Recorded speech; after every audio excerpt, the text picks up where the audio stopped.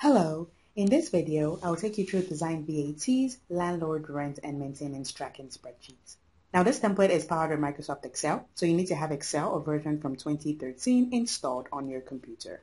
Now once you open up the template, you arrive at a dashboard, and this holds 3 thumbnails to navigate to the 3 major sections of the template. We have the property section where you log your properties, the rent section where you enter your rental income as at when received, and the report section, which has multiple automatically generated reports.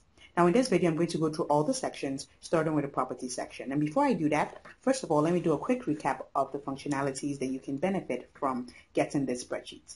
So first of all, this spreadsheet is designed for landlords and enables you to track your rental income so that you can be able to know on a monthly basis, on an annual basis, the total income generated per property and across all of your properties. It also enables you to track your daily maintenance activities, so you can be able to log activities per property, generate a report to know total amount you spent for repairs and maintenance for each property and across all properties. There's equally a section where you can log your pending maintenance and then your multiple automatically reports that you can generate from this template. So first I go to the property section to demonstrate how you add properties to the template. To do that, you simply click on the thumbnail properties and it takes you to that section of the template. Now all sections have an identical formatting. In the upper left-hand corner, we have the section title, and this tells the user at any point in time the section you're currently on. So notice it says property information, so you know this is where you log in all of your properties. To the right of this, we have 2 buttons. To add a new property, to delete an existing property. Above this, we have a navigation pane with additional buttons to navigate to other sections of the template. You simply click on a button, for instance, dashboard, and it takes you to that section. Recall this is where we started, we then clicked on property. So each label here represents a button to navigate to a particular section of the template. And below the 2 buttons here, we have our data table, and this is where you list all the properties you have. So at the top, you notice we have column headers. These are the attributes you're expected to supply per property. Now you equally notice that we have 2 fields here. These are formally generated fields. So at any point in time, the template will automatically count the total number of properties you have and the total portion of the properties or the total number of all of your properties that are occupied by tenants. Now, to be able to better appreciate the summary here, we need to first log in properties. So to add a new property, you simply click on a new property button at the top, and this pops up an Excel form. Now, Excel form provides a simple way to store data to this table here. So you notice that the column headers that I referenced earlier are equally listed on the form as labels. The user simply has to supply values to the white portion of the form. So the first thing the user has to do is to indicate the property type.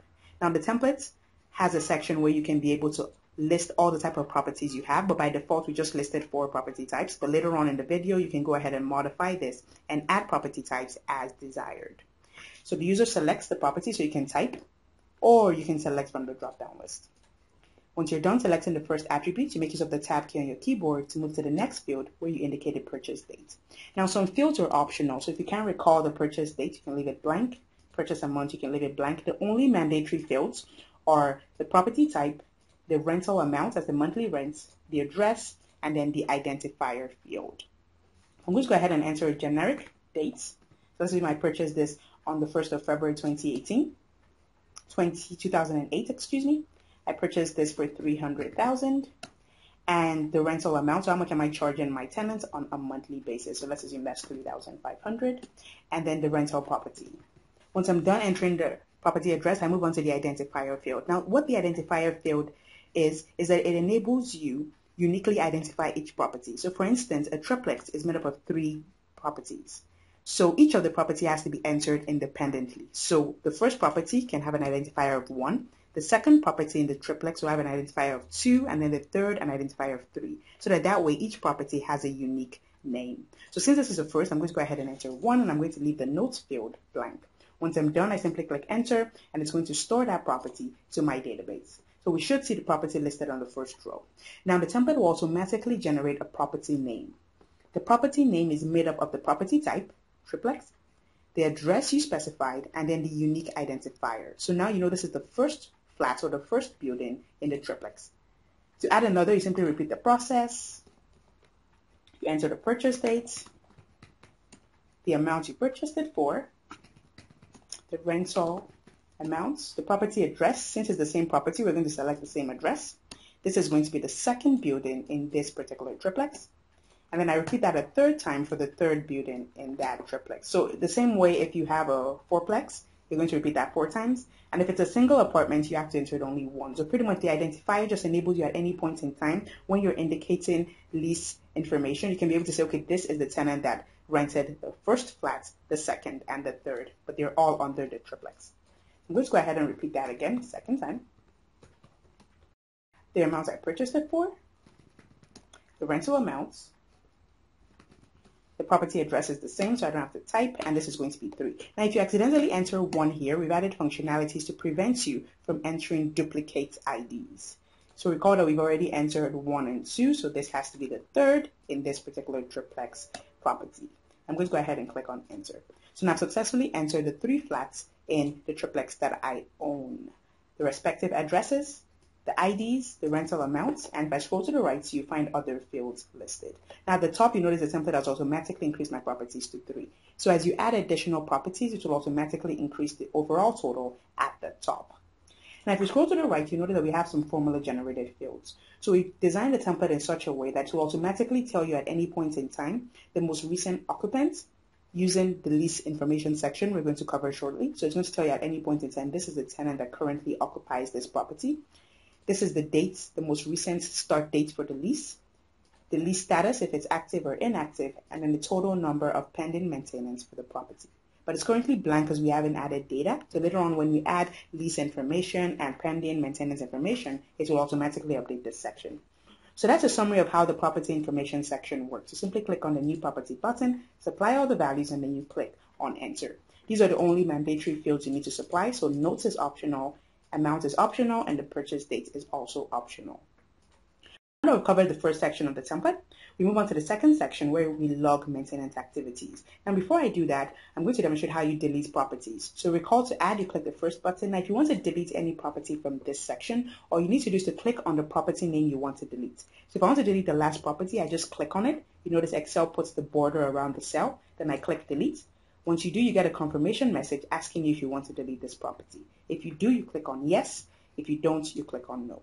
So step 1, you click on the property name. Step 2, you click on delete. Step 3, you click on yes. So that covers how you add properties and how you delete properties. So next we move on to the maintenance section, which shows you how you can log maintenance activities for each of the respective properties. So we simply click on the maintenance button on the navigation pane, and it takes us to that section of the template. So we're currently in the maintenance information section. If we look in the upper left, you notice the title tells us exactly that this is where you document your daily maintenance activities. So whenever you spend money on any property, you need to log the information here. To the right of this, we have 2 buttons: to add a new expense, to delete an existing expense. Above the 2 buttons, we have our navigation pane, and below the buttons, we have our data table where you're going to list your daily spending. Now it works exactly the same as the property section. To add a new expense, you simply click on the first button, new expense, pops up a form, you supply values to the white portion of the form, and then you click the enter button. Now before I cover this section, first of all, I'm going to cover the contractor section. So notice there's a field here for you to log in or to indicate a contractor per expense spending. Now the template has a contractor database where you can store your contractor information, particularly if you use recurrent contractors, so you don't have to keep typing the name each time you're entering an activity. So to navigate to the contractor section, first going to click on the Tenant button on the navigation pane, and then click on Add Contractors. Now this is your contractor database. It's just a section where you can log your contractor's name, phone number, details pertaining to the job they offer, email address, and contact address. This is an optional feature. If you don't use recurrent contractors, you can leave this field blank and just go ahead and log your activities. But peradventure you do, to enter a contractor's name, you just double click, enter the name of the contractor. I'm just going to call this John Plumbing. You make use of the tab key, you enter the contractor's phone number, nature, so we just plumbing services, email address if you have it, and then the contact address if you just want to know the location. So I'm just going to put Atlanta, Georgia. So now I've successfully entered the first contractor. So recall what I did. I just double clicked on the first field. I entered the name of the contractor, the phone number, details pertaining to the job they offer, email address, which is optional, and then contact address. So this is just a database where you list all of your contractor information. So now we've added 2 contractors, which is the plumbing and the electricals. So next we go back to the maintenance section and we log our first maintenance activity. So we click the new expense button. We indicate the date that we spent this amount of money. I'm going to change this to January. Next, we indicate the contractor. You notice the drop-down list now lists the 2 contractors that I just added. So this way, I don't have to keep typing each time I use that contractor. So I'm going to go ahead and click on plumbing. Next, I indicate the property. Now recall we have 3 properties. They're all in the same address, but it's 3 independent flats. So this way, I can be able to say this is the amount I spent in flat 1, flat 2, or flat 3. So I'm going to go ahead and select the first flat. Next, I indicate the expense type. Now, this just enables you to indicate if it's a repair activity or a maintenance activity in the event that on a monthly basis, you want to know the amount you spend in each category. So let's assume that this is a repair. Next, you indicate details pertaining to the repair. So this can be clearing drainage pipes. Let's just assume they were clogged up. And then the amounts that the contractor charged. So let's assume that's $1,000. The mode of payments. Now we've added 3 generic payments. Later on in the video, I'm going to show you how you can modify the values here. Let's go ahead and select cash, and then here you can just enter additional details pertaining to the payments. Now, if you indicate, for instance, check here, in this field you can indicate the check number. If here you indicate a debit card, in this field you can indicate details pertaining to the debit card. So this is just an optional field where you can provide additional information pertaining to the mode of payment. So once you're done supplying all the values, you click on enter, and then the template stores that expense. So you can see the dates that we performed the transaction, the property we spent it on, the type, this was a repair activity, details of the maintenance, the amount that was charged by the vendor name, mode of payment, and then optional notes that we left blank. So in future, you can always double click and type in values. So the fields are not locked. You can always double click and change values in the event you make a mistake. So now we've successfully added our first maintenance activity. To add another, we repeat the process. You click on new expense, you indicate the date, the contractor's name, the property, so it's going to be property 2, the expense type, this can be maintenance, and this can just be, let's just assume that's something you do on a quarterly basis, the amount, that's $400, the mode of payments, and then details pertaining to the payments, and you click on enter. So now we've successfully added 2 maintenance activities. The first, property 1, the second, property 2, and details of the expense. So that covers the second section. So we've covered adding new properties and then added maintenance for each of the properties. The third section we're going to cover is the income section, where you enter your rental income as at when you receive it from the respective tenants. And before we cover that, first of all, we're going to store our tenants information. So you notice we have a tenant section. Once you click, this is just a database where you can be able to log your tenants at any point in time. Now to add a new tenant, you simply double click on the first field. So this can be the first day you met the tenants or the start of their first lease. Choice is yours. I'm going to backdate this 2019. Next, you indicate the tenant's name, the phone number if you have it, and then you indicate the address. Now the current property field is formula generated. This is because the property can change over time. So later on when you're adding lease information, you notice there's a button here for you to add your lease. Whenever you indicate that Rose Random has a lease in a particular property, the template will automatically list the property information here. So the current property field is dynamic. It's going to be determined by the template because the lease changes. It's not fixed like the phone number. Next, you indicate the email address if you have it. And then the contact address. In the event of emergency, you can add an additional contact detail. So this is just the tenant's database where you log in your tenant's information. You double click, you enter in the dates, the tenant's name, the phone number if you have it. The current property is automatically generated by the template. I'm going to demonstrate that shortly when I add a lease. The email address if you have it, and the contact address if they have an emergency contact. So that's a summary of the tenant information. Now that we've added tenants, we can be able to add income. But before we add income, the next thing you need to do is to document all of your active lease agreements. Now to do that from the tenant's information, so first you add the tenant, next you indicate the active lease you have. So you simply go to the lease section, and then here you enter the lease information. So once you click on the new rental button, it pops up a form, and here you enter details pertaining to the lease. So the start date, I'm going to change this to the 1st. The property in question, these are the 3 properties. I'm going to select the first. The tenant that's renting this property, Rose Random, the rental amount, and template will automatically return the rental amount using the information you entered in the property section. So notice if I change this to the second, for all the properties I entered the same rental amount. But if I cancel those forms, I go back to my property because it's possible that the 3 flats might actually have a different rate. So I'm going to go ahead and change this to 4,000 and 5,000. So that means that the 3 flats in the same address that I have in the triplex they all have a different rental amount. So 3,500, 4,000, 5,000. So if I go back to my tenant information and then I add a lease, new rent, so you notice that once you select the property, it returns the rental amount, 3,500, 4,000, and the last is 5,000. Okay, so this will automatically return based on information in the property section. And this is not fixed. So if for any reason you're offering a discount or you're inflating the amount for any particular reason, you can always erase it and type another amount. So it's not fixed based on the information you supply. So I'm going to go ahead and change this back to the 1st. So on the 17th of January 2020, Rose Random rented this property. And here I can add additional notes. So any notes, pertaining to this lease that I'm giving out. So once I'm done entering the values, I click on enter and it's going to store that information. So you notice the first row has the start date, the tenant in question, the property, and then the amount.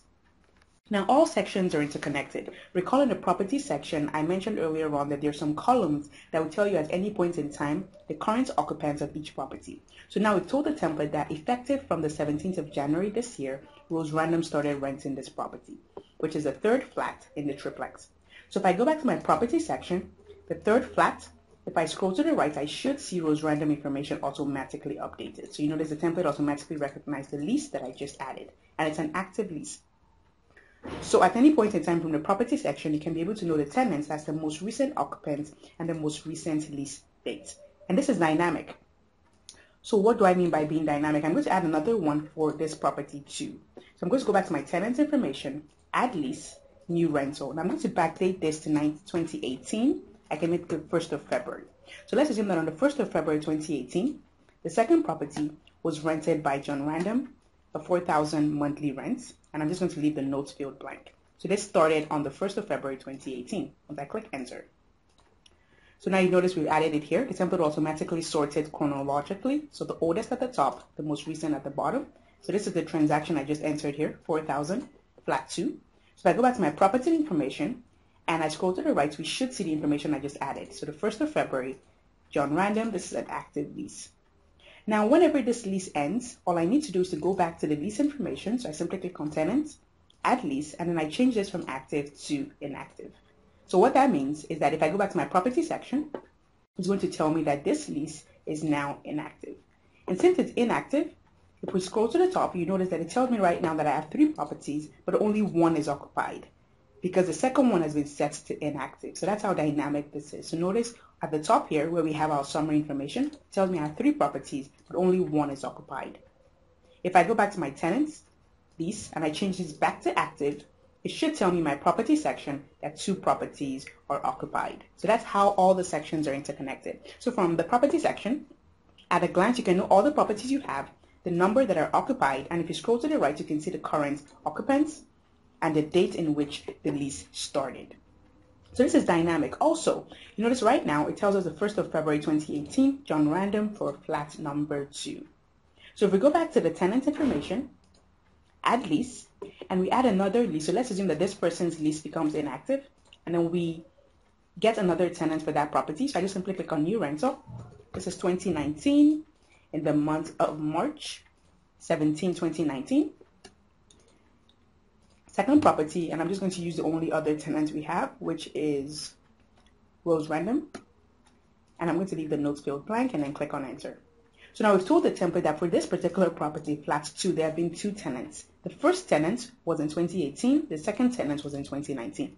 Now the template is dynamic because it will return only the most recent tenants. So if we go to the property information, we're no longer, going to see this information. We're going to see the March information because March comes after February. So that's how dynamic the template is. So going back to my properties, scrolling to the right, you'll notice that we now have the most recent lease date. So it's now the 2019 information of Rose Random. So that's how dynamic the template is. It's always going to show you the most recent occupant and the most recent lease start date. So that covers how you add lease information. So first of all, you add the tenant information in the tenant section. You double click, supply all the values. Next, you indicate the lease information by clicking on add lease at the top. Once you do, you click on new rental, the start date, you select the property, the tenant's name, the amount that they're to pay on a monthly basis, and any optional notes. Once you do, to automatically store the information here. To delete is the same process. You simply click on the property name, click on delete, you get a confirmation message, and then you click on yes. So that's how you add and you delete. So I'm just going to go ahead and delete the March transaction. Click on yes. You notice it automatically deletes that lease information.